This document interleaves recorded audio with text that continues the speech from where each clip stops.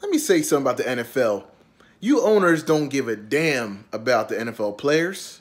You don't care about the fans. Only thing you care about is money. Money, money, money. And that's why they re-signed Roger Goodell. It's all about money. And I actually did a master's degree paper on the NFL. It was actually my capstone paper to finish my degree. And I learned so much about the NFL that now I understand why the players really hate Roger Goodell. I understand completely. Before, I was an ignorant fool. I thought Roger Goodell was doing a good job. He was putting discipline in the league, you know what I'm saying, bringing, some structure to the league. Now I see he's just a dictator, and he has too much power. He's the judge, the jury, and the executioner.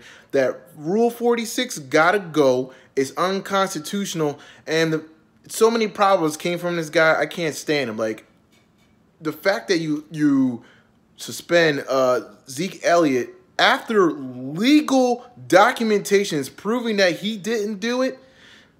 You still suspend him anyway because you think he did it, or it was just a little bit evidence. Ridiculous. Tom Brady situation. I don't know what happened, but they just suspended him just because.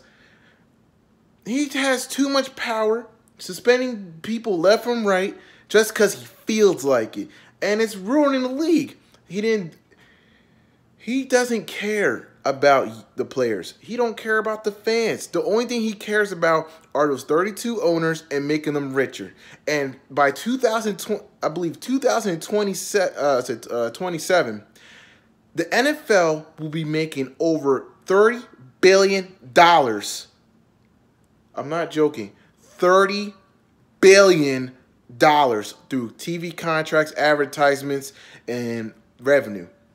That's why they're keeping Roger Goodell. And he is supposed to be a balance between the players and the owners. But no, he is 90% owners, 10%. He don't give a damn about the players. And he's supposed to be reinforcing the bylaws of being a commissioner. He's not doing that. And if you listen, trust me, reading is fundamental. If you really want to know what the commissioner is supposed to do, go on the website, NFL.com. They actually have the NFL bylaws printed out for you. Some of it's kind of dry, but if you can skim through it, there's a section there that you can read what the commissioner's responsibilities are.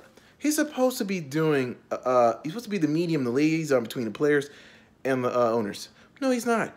He's so in bed with the owners, he will do anything to squeeze another dollar. Now this guy is making $40 million per year.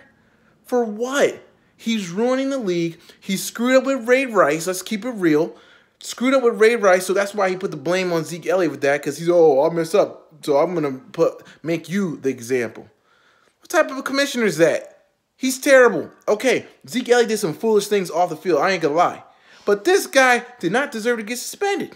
And they suspend him. But Joe Mixon can come up and run and do his thing. He hasn't got suspended one time. And both incidents, it drives me crazy, man.